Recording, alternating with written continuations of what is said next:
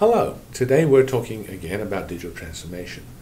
In this session, we're talking about why digital transformation takes so long and costs more than we anticipated. Now, if you've been listening to my chats with you, you recognize this isn't the first time we've tackled this topic. And we at Everest Group have been investigating why these take so long and cost so much. This they do for a number of reasons, but one of the reasons we've come to dub the domino effect.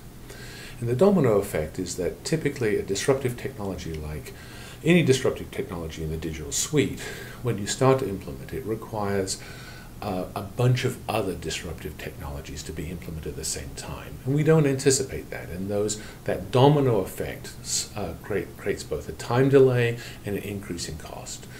Let me give you a very simple example.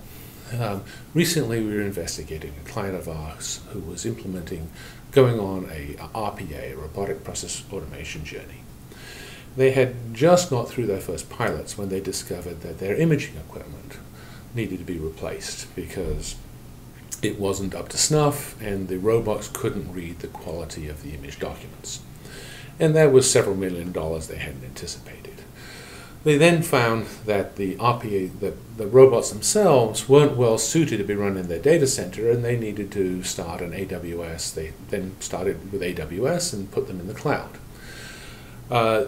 Shortly after that, they found the analytics engine they were using for other things they had anticipated to use in this digital transformation really wasn't industrial weight, and they were replacing their analytics engine. And the story went on and on and on. More and more technologies, more and more implementations, more and more integration, a longer time period, more expense. So if you're going down the digital transformation journey, be prepared for the domino effect to have your projects cost more and take longer than you anticipated.